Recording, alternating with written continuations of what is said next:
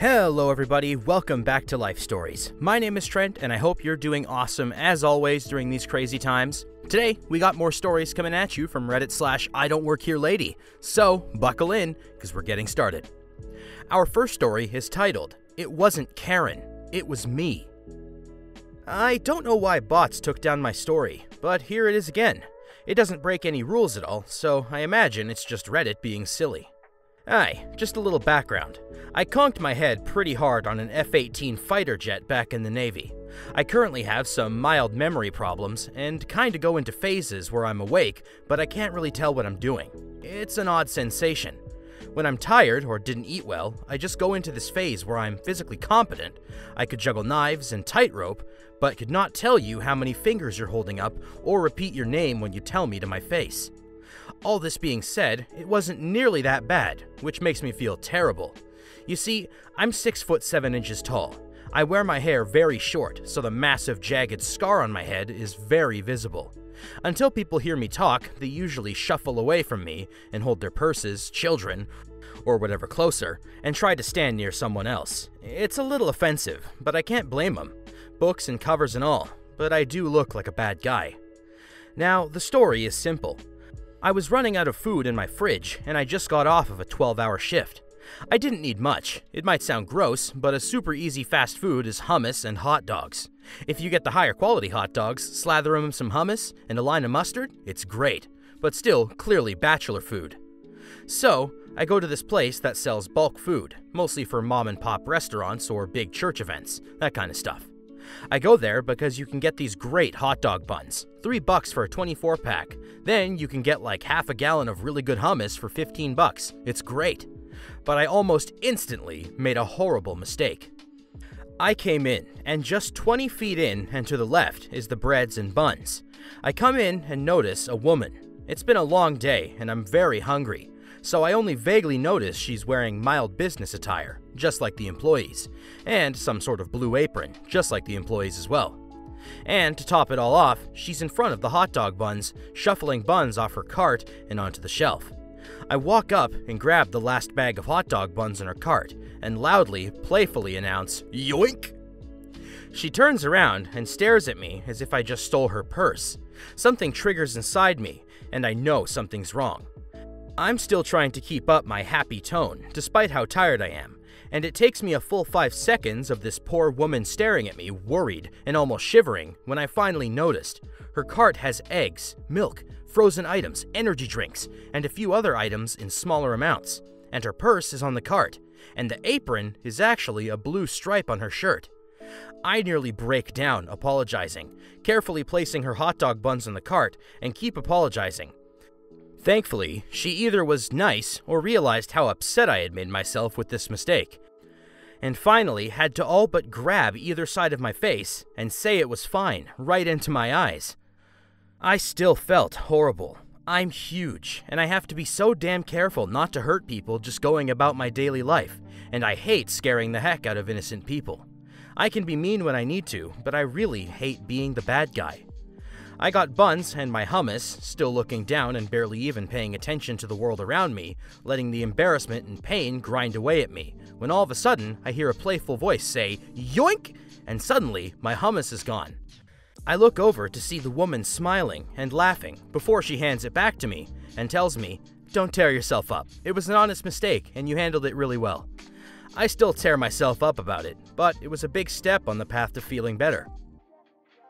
We're coming right out the gate with a super wholesome one, and I think it's super fantastic. Let's keep it going.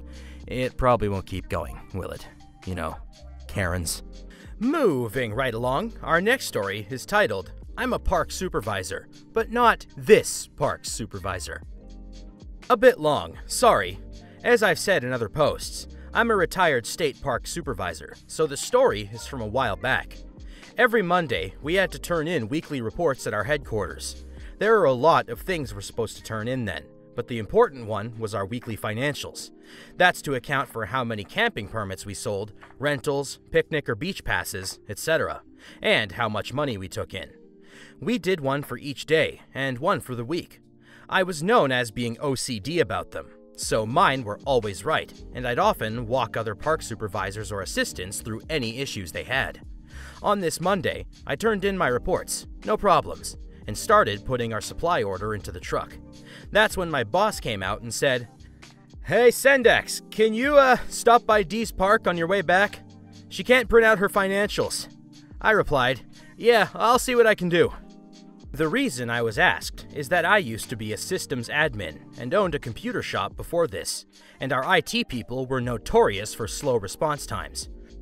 As a result, I frequently got called first to see if I could fix it.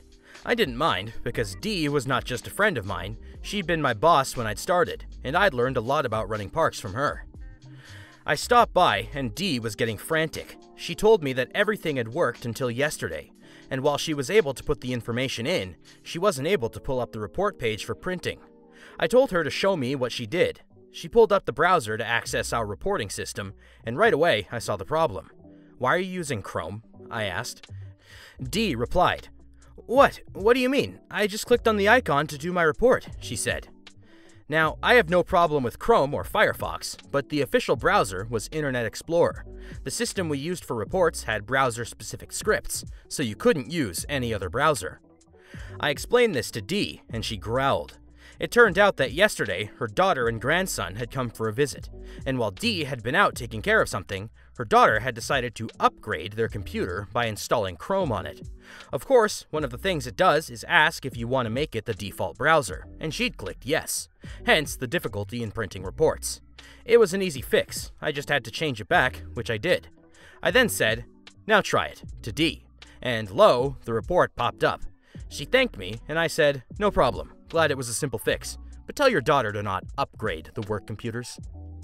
I left the office and was headed to my truck when this woman came charging up to me.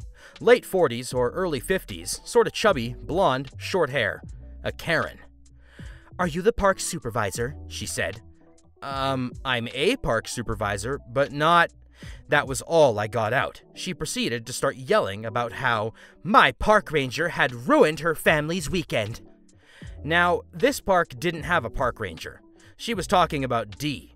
I tried to get a word in edgewise, but nope, she was on a tear about that lady.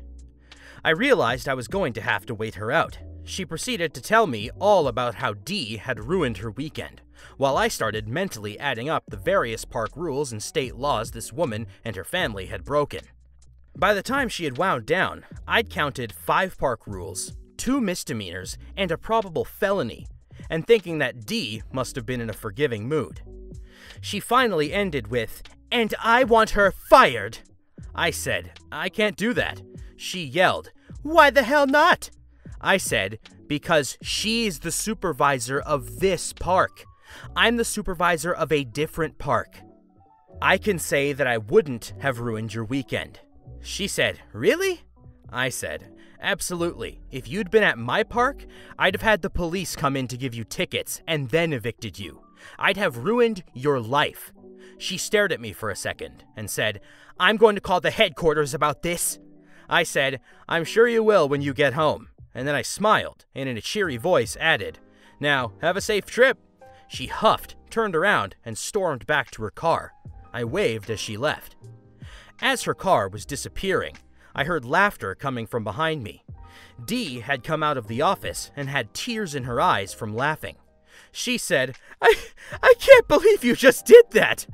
I said, "Well, I figured I should show her just how much worse it could get." Dee said, I always thought people from my former park were exaggerating when they called you the supervisor from hell. I thought you were really easygoing, but I can see now why they called you that." I said, "I don't like doing it, but when the situation calls for it, well, I realize my inner a-hole."